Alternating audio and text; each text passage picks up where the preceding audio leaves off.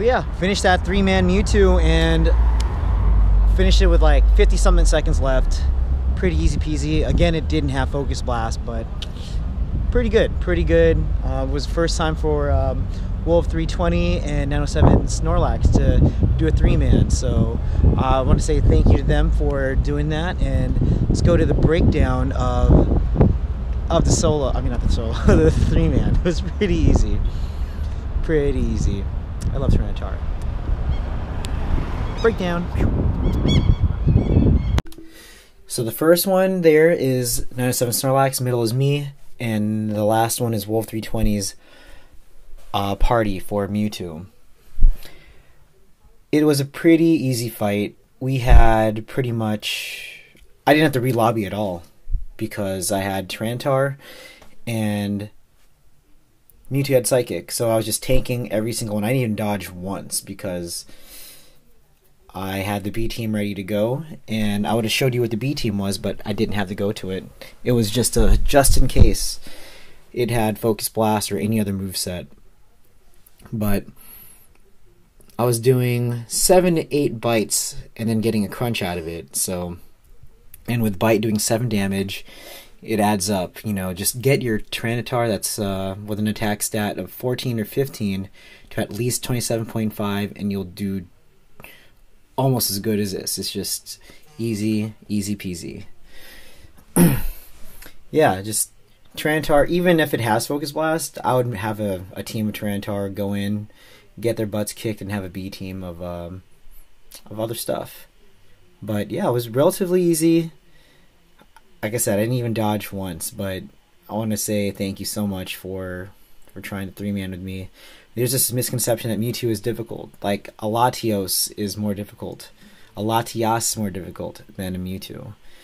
You know, it's if you look at its attack stats, it's sky high, but its defense is not as high as a, say, Kyogre or a Groudon.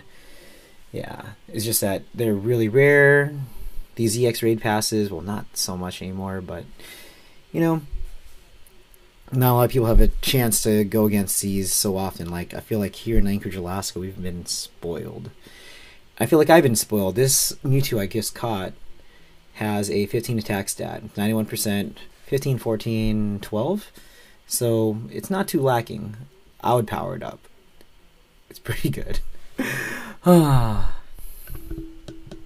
Yeah, so there it is.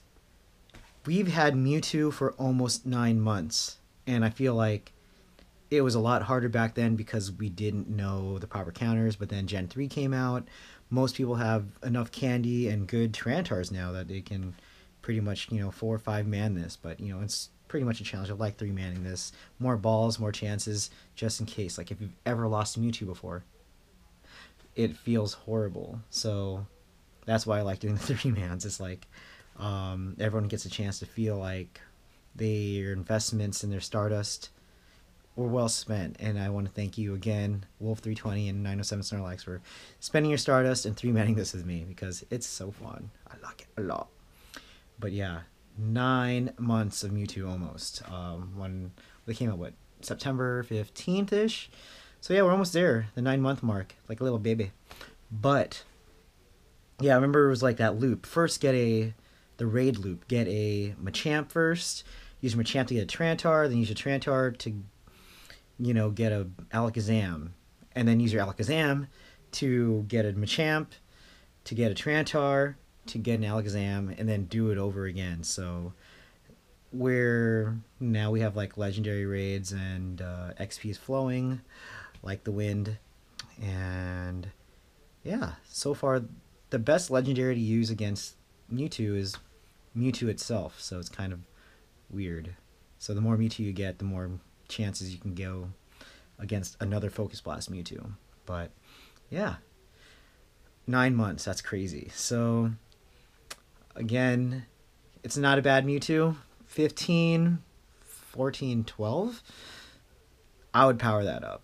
But I'll probably have another episode of I have a few Mewtwo I want to power up, and I want to go through each one to let you know which one I pick and why. Alright, well, again, thank you, team. That was a full Team Instinct one. Be excellent, And see you next Tyranitar. Like.